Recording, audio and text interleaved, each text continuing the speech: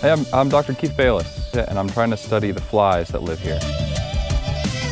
So flies are one of the most diverse group of insects. There's hundreds of thousands of species, and they do really everything. Yeah, we found some pretty rare things, and some are probably some undescribed species, so we're finding a lot of really interesting flies here.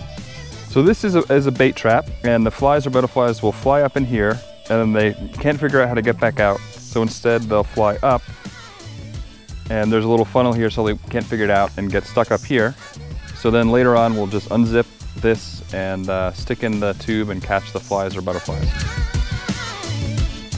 So I set up here some bait traps, and now we're going to put some in the canopy, and I expect that we're going to find pretty different insects down here versus up there, because it's a very different environment for insects up there. It's a lot drier, there's going to be less food sources, less nitrogen sources, less salt, so hopefully we'll find some pretty different flies and butterflies up there than we found down here on the ground.